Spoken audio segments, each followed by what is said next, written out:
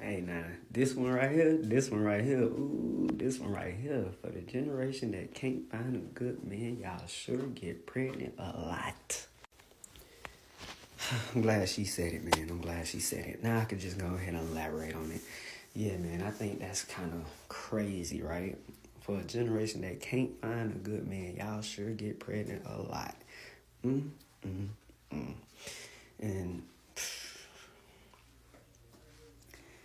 I feel mixed emotions about this because I don't want y'all to feel like I be on here woman bashing because that's not what it is. Because I have a great woman, and I know some great women, right? And I can say this much, man, just from knowing different females and ladies and stuff, right? I know a handful of females that's in fucked up situations, but it's not because they just hoes, right? It's just because they a little bit too loyal. Now, let me explain that. Okay. Too loyal meaning, right? Let's say they with a guy and he already done basically showed them they true colors. Like, he already done showed his true colors, right? Instead of her just go ahead and jumping ship right then, she would rather just try to see it through. Like, okay, well, maybe he will change, or maybe, he only like this for whatever reason, and it could change, right? See, the problem with that is if they end up with a guy that does not see the issues they have and where they're kind of fucked up individuals. Well, what I'm learning is a follower only is going to be as good as the leader. So if you're not leading her correctly, how you expect for her to follow correctly? You feel what I'm saying? And I'm gonna tell you like this. Let's say she got two baby daddies, right? But let's say the first baby daddy she got 2 kids with, and then the second one she got 1 kid with, and now she's single, right? With girls like that, they tend to be the most damaged, meaning the first guy, they gave him not 1 but 2 chances, right? Because they had 2 kids. But with the second guy, they gave him 1 chance, seeing he wasn't shit, and just let him ride. Now, by the time they get to the third potential baby daddy, it's like they are very scared. You dig what I'm saying? To those women, I can't even be mad at you for not wanting to put yourself out there no more. It's like, bruh, at this point. But it's like, okay, this what you got to look at as that girl that's in that predicament, right? What type of decision making have I been making? Meaning, have I been making poor decisions, or all men just ain't shit, right? Truth is, you just make bad decisions.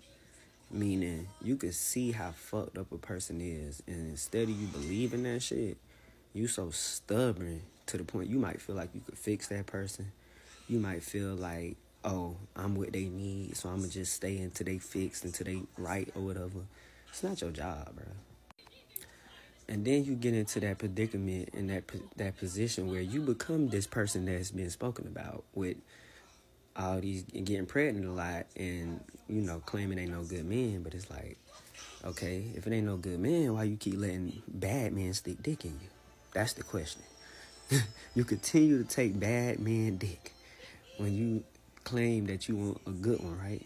When 9 times out of 10, that good one was the one you didn't want to fuck with. That good one was the one you felt like was lame. That good one was the one you felt like was some kind of loser or something, right? Whole time, the one that you just so lustful over and mesmerized over is the one that's going to really fuck your life up. And I done seen it happen.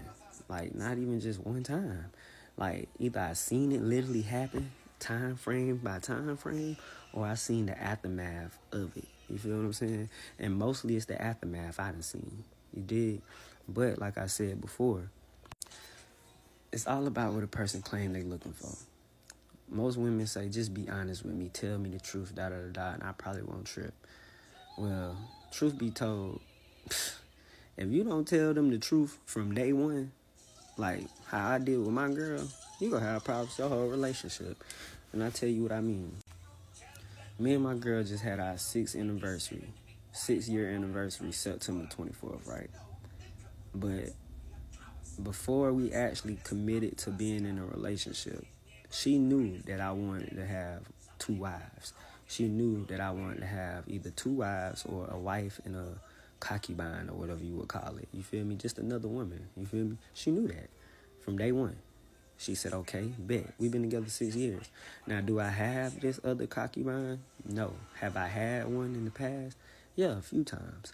But me having a lot of respect for my wife and her feelings and just what would work for the whole tribe, I had to let these girls go because I just could tell like y'all they wouldn't go work for our situation. You know what I'm saying? My situation is very laid back. We cool, we chill, we smile, we laugh, we have fun, we love each other, we do shit like that, right? But and on the flip side, I ain't just out here slinging dick everywhere either. You see what I'm saying? Now, I'm not trying to say I'm the perfect man for every female, but if you say you want somebody that's honest and loyal and all this other shit, that's me. But instead of them going after what they claim they say they really want, as soon as they find that instance, let's say they find a dude that's completely honest with them, that ain't gonna lie to them, ain't gonna tell them no truth, have them jump through no hoops or nothing. They will avoid that to go over here to this dream world where you got the dudes that's just gonna tell you what you want to hear, get what they want, and be gone. And that end up being the reason why you got the ones that get pregnant a lot and then claiming ain't no good men. Oh, there's plenty of good men. There's plenty of good men. You just didn't get them because when you had the chance to get them, you missed it. Some of y'all gonna miss it for ego. Some of y'all gonna miss it because of pride. But most of y'all gonna miss that shit for being stubborn. So, get out of this imaginary world. If you got somebody that's telling you some shit that damn, that was the realest shit I ever heard and it rubbed you the wrong way, you might want to look into it deeper and find out some things about yourself. You know what I'm saying? Because there was a lot of stuff I had to learn. I'm going to put it to you like this. I could be the dude with a bunch of different baby mamas. I could be, very much. But guess what? I was smart because I knew what I wanted. And when I seen it and when I touched it and I held it and I grabbed it and I caught a hold on to it and stuff like that, guess what I did? I went on here and made it. I stood on business, bro. I stood on business. So, to the females out there that's just getting pregnant a lot, claiming that ain't no good men, evaluate yourself. I know I probably went off topic or whatever because I tend to do that, but it's just how everything just goes together. You know what I'm saying? But it ain't no reason there should be a lot of females pregnant when it's no good men. You know what I'm saying? But yeah, find you a good one. Hang on to your good one. Treat your good one right, and they'll treat you right. And if you happen to have more than one good one, treat them all right. Period. It's that easy.